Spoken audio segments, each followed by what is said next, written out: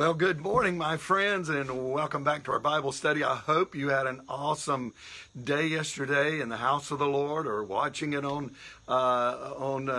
Facebook, or wherever you may have been. I hope it was a blessed day for you. Today, we're going to get back in our Bible study, and our Bible study is going to the book of Nehemiah. The book of Nehemiah. Now, a couple of things I want to share with you before we get into some scriptures this morning. Ezra and Nehemiah in the Hebrew scriptures was one book. And so if you had that one book, you would see that all three of the returns from exiles would have been in the Hebrew scriptures in one book. Ezra and Nehemiah lived at the same time, and Nehemiah actually served under Artaxerxes, and he was the cupbearer for Artaxerxes in a high position there. And so he, I'm sure, gave a lot of encouragement and support for Ezra going back. He was, if you remember yesterday, or day before, Saturday, I'm sorry, if you remember, we talked about Mordecai, no doubt was influential in the returns, the future returns that were to come back and supporting Ezra. Well, I believe also Nehemiah was, because he served under the same Artaxerxes that supported Ezra in returning to Jerusalem. Now, while Zerubbabel returned to build the temple, and we told you 60 years later, Ezra came back to teach the people the ways of God. Nehemiah, 12 years later, went to rebuild the walls of Jerusalem. So today, I just want to kind of read some scriptures and highlight a few things for you this morning. We want to go to Nehemiah chapter number 1. I want to begin reading in verse number 2. And Hananiah, one of my brothers, came with certain men from Judah, and I asked them concerning the Jews who escaped, who had survived the exile, and concerning Jerusalem. And they said to me, the remnant there in the province who had survived the exile is in great trouble and shame. And here's the what's really stirred Nehemiah. The wall of Jerusalem is broken down, and its gates are destroyed by fire. And so Nehemiah went to prayer, and he prayed in verse number 10, they are your servants and your people, whom you have redeemed by your great power and by your strong hand. O Lord, verse 11, let your ear be attentive to the prayer of your servant, and to the prayer of your servant, of your servants who delight to fear your name. And give success to your servant today, and grant him mercy in the sight of this man. And then he goes on and says, I was the cupbearer to the king. I want to look at chapter 2, verses 4 and 5. I'm just going to hit some scriptures here, and then I want to give you a couple of principles. But in verse 19 and 20 of chapter number 2, it says, but when Sanballat the Horonite and Tobiah the Ammonite servant and Geshem the Arab heard of it, they jeered at us, and this is after they're starting to build, and despised us and said, what is this thing that you're doing? Are you rebelling against the king? Then I replied to them, the God of heaven will make us prosper, and we his servants will arise and build, but you have no portion or right or claim in Jerusalem. That's just like the enemy again. When Zerubbabel went in to build the temple, he got opposition, and so did Nehemiah. And Nehemiah looks at them and says, you have no right to do this. And I can tell you, once again, my friends, you and I can stand up to evil, to those that are opposing the work of God, and say, you have no right. We can rebuke the devil.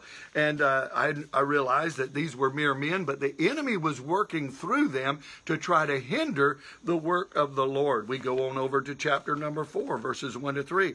The same men. Now, when Sanballat heard we were building the wall, he was angry and greatly enraged, and he jeered at the Jews. And he said in the presence of his brothers and of the army of Samaria, what are these feeble Jews doing? Will they restore it for themselves? Will they sacrifice? Will they finish it up in a day? Will they revive the stones out of the heaps of rubbish and burn the burned ones at that? Tobiah the Ammonite was beside him and said, yes, what they are building, if a fox goes up on it, he will break down their stone walls. And so we see again, they're mocking them. They're telling them it's not going to come to pass. And there's discouraging Nehemiah. I'm just thinking, my friends, in life again, and I know I've already said this on one occasion in an earlier devotion, but I can tell you, when you're in the will of God and when you start to fulfill the things that He's called you to do, there's going to be people that will discourage you. There will people that will attack you. And we're not through with Nehemiah yet. If we go over to chapter number 6, 5 times here there were letters that were sent. 5 letters that were sent. You ever had some things that came in the mail and they weren't too good? I want to tell you, I bet Nehemiah wasn't anxious to look in his mailbox. 5 times that letters came from Sanballat and Tobiah, and they were trying to discourage him and even making threats to harm him. And in chapter number 6, verses 12 and 13, not only did they send letters, threatening letters to him, but they hired false prophets. And we look here in verses 13 and 14. For this purpose he was hired, this was a false prophet, that I should be afraid and act in this way and sin, and so they could give me a bad name in order to taunt me. Remember Tobiah and Sanballat, oh my God, according to these things that they did, and also the prophetess Noadiah, and the rest of the prophets who wanted to make me afraid. So there was obviously more than just one prophet. There was a prophetess, at least a prophetess, a female prophet, and also more prophets. It uses the word plural there, all to make him afraid. And then in verse number 19, once again, they spoke of his, and Tobiah, the last phrase there in verse chapter 6, verse 19, and Tobiah sent letters to make me afraid. You see, fear is the opposite of faith. And Nehemiah, he believed it could be done. And these men were trying to put fear in his heart, just like the enemy does. Now, another thing we look at in verses 15 and 16, it said that the wall was finished in 52 days. It was finished in 52 days. Now, that's, if we could think about the walls of a city of Jerusalem being put up. And you know how it was done in chapter number 3, and I want to close with this. In chapter number 3, it tells all the people that would take sections of the wall and build their section, and then another person. And it's kind of in chapter number 3, you know, all these names, we don't know who they all are, but it tells the name and their family, and they did this and they did that. And in building the walls, in 52 days it was done. And I began to think about this, about many hands. I've heard this, you've heard this. Many hands make light work. And so we see this coming together, this unity. And can I tell you, my friends, I believe it's time for the church in America to come together, to begin to pray together, to begin to worship together. Many hands. We've got to build up the walls against the enemy that's trying to come in.